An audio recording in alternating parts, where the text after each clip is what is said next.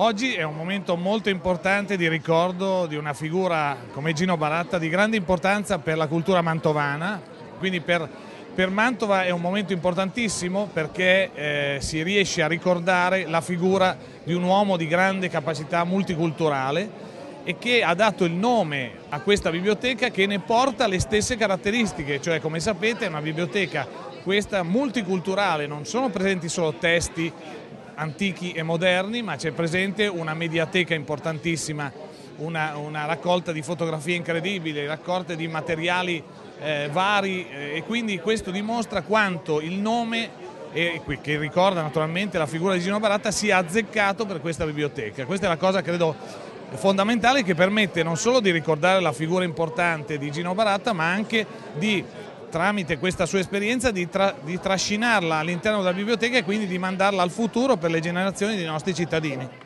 Insieme avevano raccolto in volume gli scritti di Osvaldo Licini, dando all'antologia un titolo: Errante, erotico, eretico. Siamo molto contente dell'iniziativa che oggi si tiene nelle due biblioteche più importanti di Mantova proprio per il ricordo del papà. E la cosa che più colpisce sono i 30 anni, cioè a 30 anni dalla sua morte ancora oggi il papà sembra vivo come se fosse qui con noi.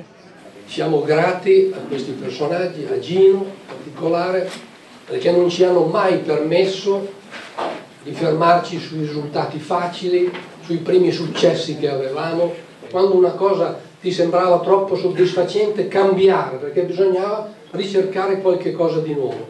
Noi andavamo in vacanza e Gino veniva su con la sua valigia di libri e poi noi potevamo girargli intorno quanto volevamo, che lui comunque leggeva e studiava. Credo che sia da sottolineare questa ostinazione proprio. Si tratta di una straordinaria figura di intellettuale mantovano, scomparso molto giovane, già 30 anni fa, all'età di 52 anni, e che però ha lasciato un segno molto concreto nella memoria, nella mente, nel lavoro, negli allievi che ha avuto nel corso della sua vita scolastica, ma nel corso della sua vita culturale, segnata da tanto impegno e tanta generosità.